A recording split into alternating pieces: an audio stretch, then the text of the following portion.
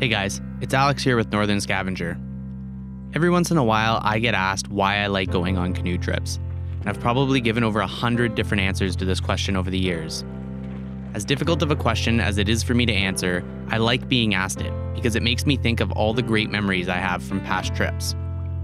See, for me, canoe trips have taken me places that I would have never imagined I would have ever gone.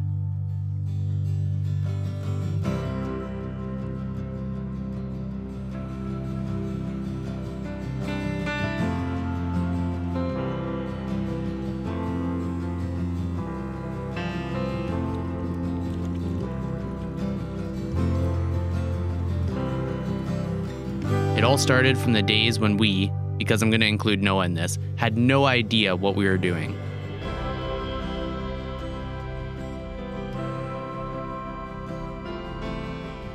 I was wearing clothes out of a box of beer, and we were paddling and carrying the heaviest canoe you could possibly imagine.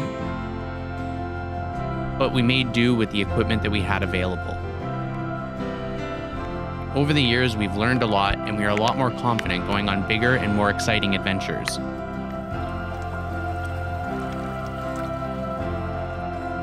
Outside of all the things I've learned and the places I've been, each trip comes with a handful of other individual experiences that keeps me coming back. Like waking up to the perfect sunrise, or ending the day with the perfect sunset. Paddling a remote river that few have ever traveled. Scouting a line and then finding a way to run it perfectly.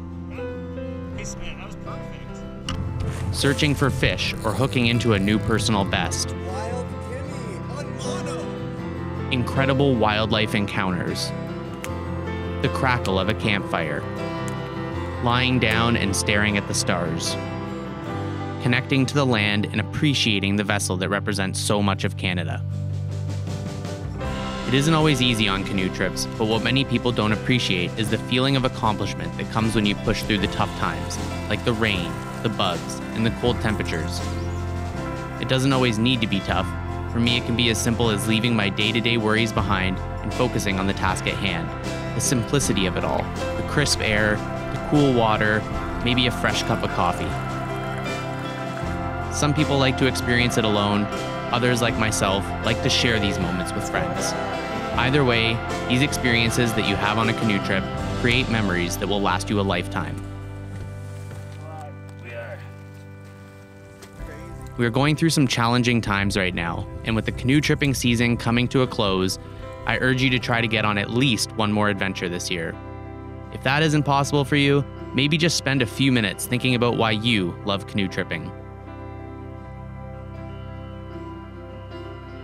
I think I've decided that at the end of the day, I don't really care what the reason is, I just know I want to go on another canoe trip.